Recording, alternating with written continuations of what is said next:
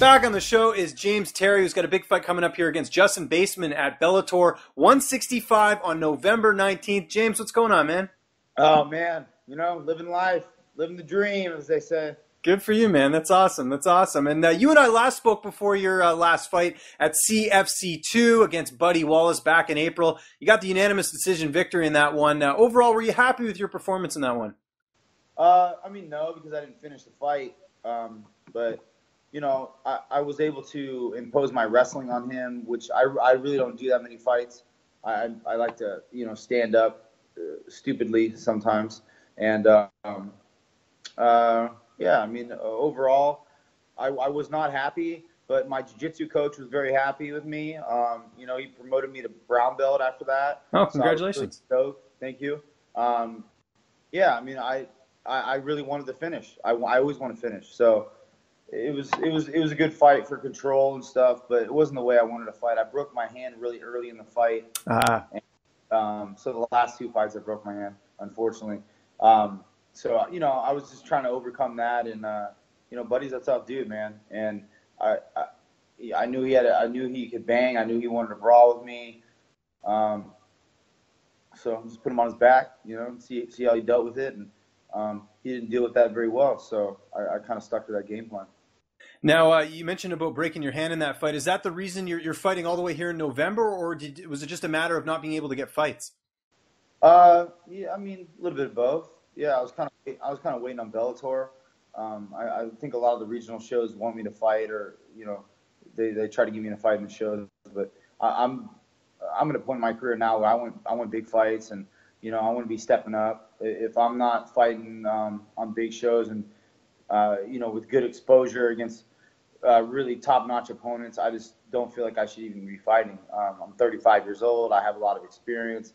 And I should be at the top. I've been fighting at the top for a long time, and you know, I need opportunities. I want opportunities, and I'm only going to take opportunities that are worth my while.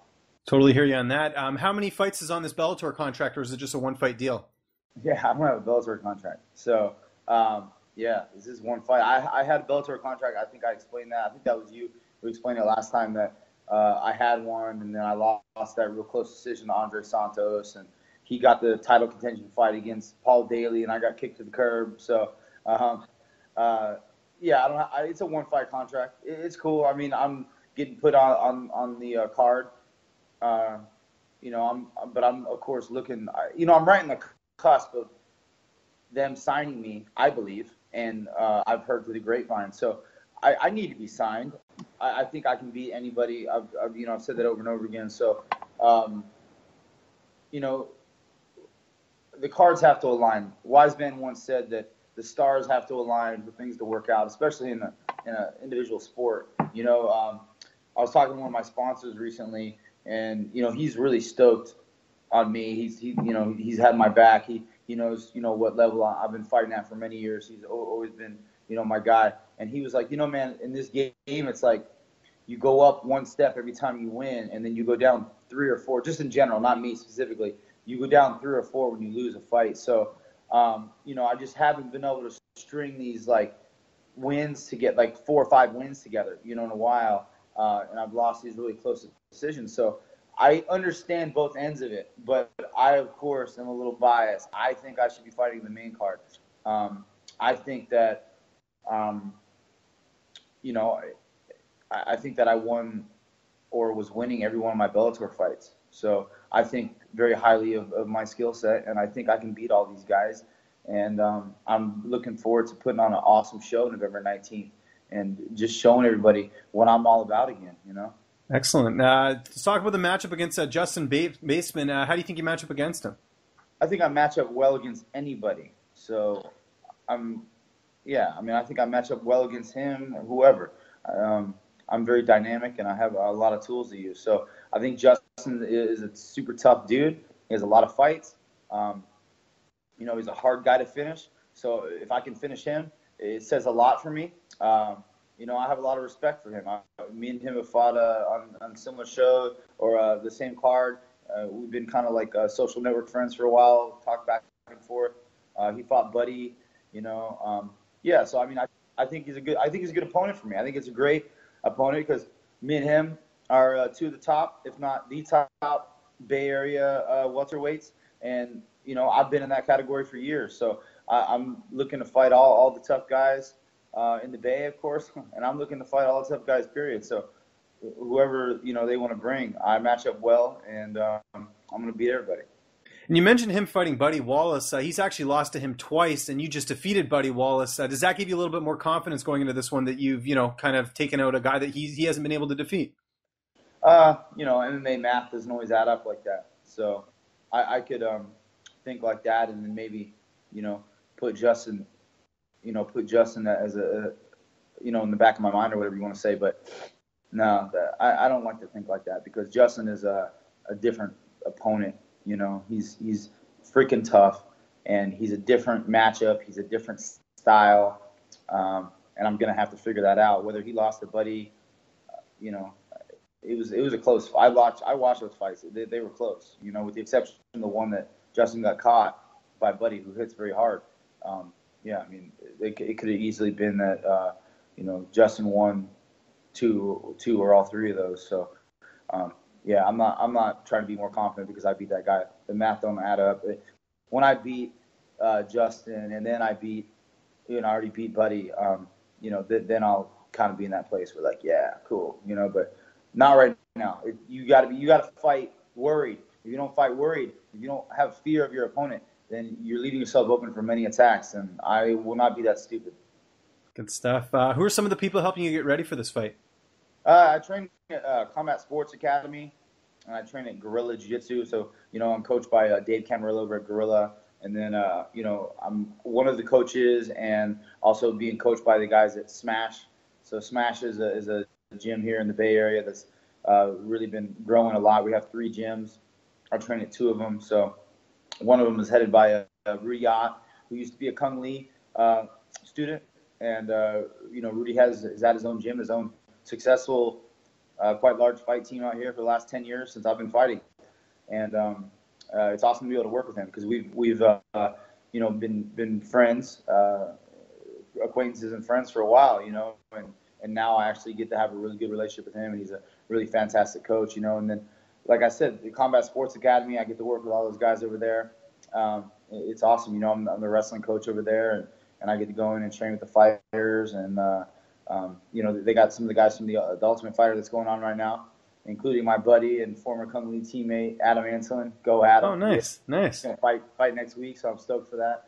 But, yeah, I'm in a good place, man. I got 3 gyms with different training partners, different coaching styles, and I'm able to kind of go in there and cherry pick what I want to work on, and, just work hard like I always do.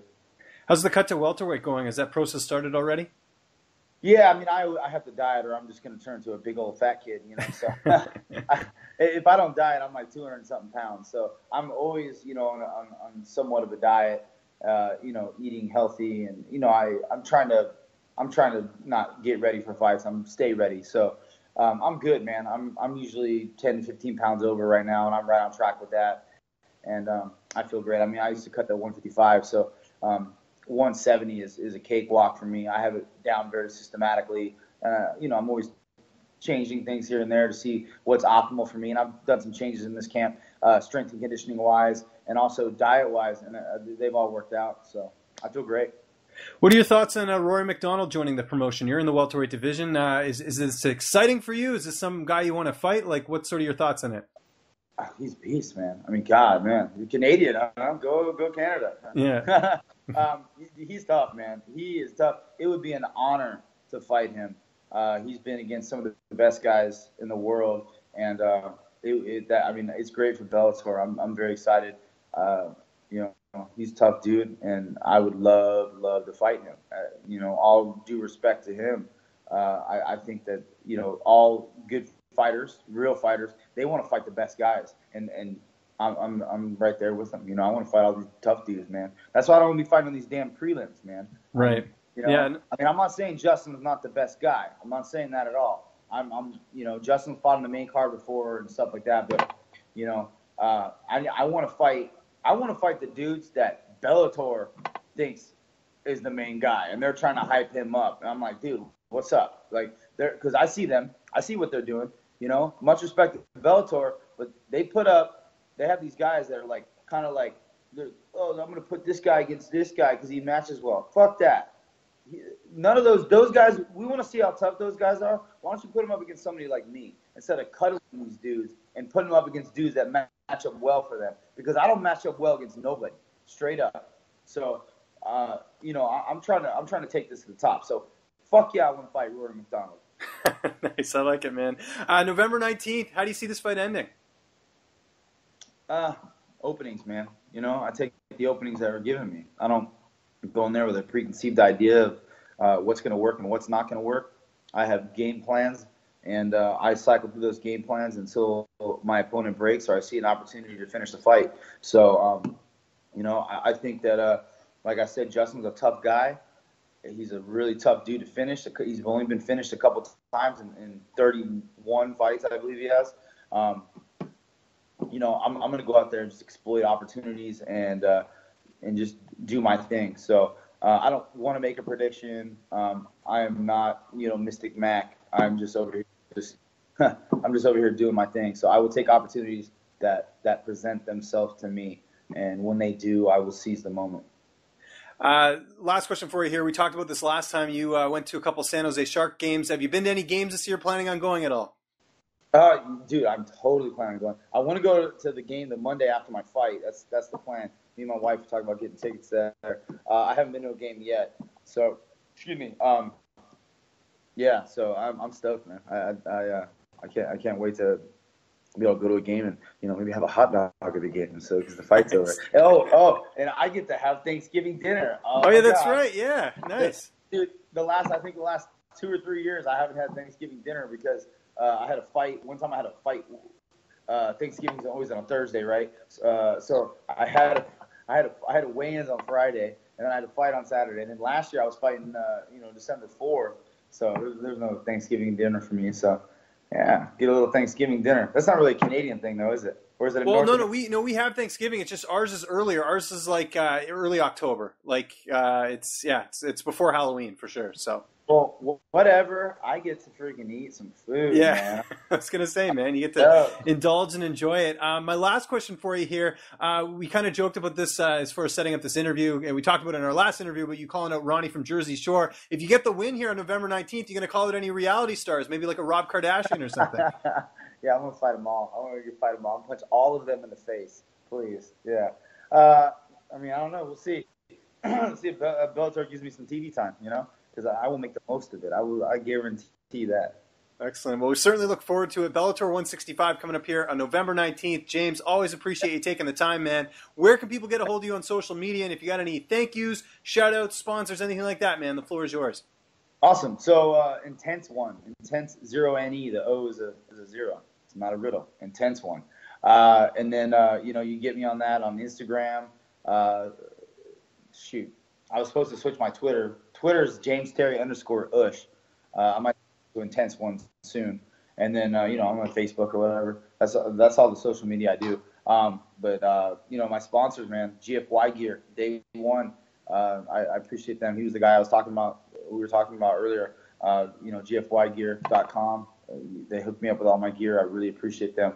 You know, Cycepta and Sports Molecular. It's a new supplement company that I've been using. Awesome for recovery, cutting edge stem cells. It's like fantastic. So I'm really stoked. I've been working with them for the last about year or two. So sportsmolecular.com, Cycepta. Yeah, thank you guys. And then, you know, keeping my body healthy. I got Score Clinic on Meridian down in San Jose. Go there a couple times a week. They're always keeping my body on point. And then my chiropractor, Dr. Stephen King. Sorry. I was going to say Stephen King. That's my cool orthopedic name. surgeon. That's the guy that fixed my hand. Dr. Stephen Key. Excuse me. Dr. Stephen Key. So Key Chiropractic. You know, he's been keeping me right. And also, you know, Mind Fit. I've been working with a mind coach. I'm going to say a mental coach. That sounds like I'm crazy. But yeah, I've been working with a mind coach. So, you know, we talk about a lot of stuff, and he's been helping me out. And then SCS down in San Jose, Security Cabling Solutions. They've been helping me out, and thank you guys. I appreciate you, Security Cabling Solutions. Thank you. let's see, I guess Lana's Egg Whites. Thank you, Lana's Egg Whites. They keep me healthy. And I don't know, man. I think that's about it. Oh, Morning Crane. Morning Crane. Keep my body on point. Chris Shelton at Morning Crane. Thank you down in Willow Glen. He's been helping me out a lot. So I think that's it.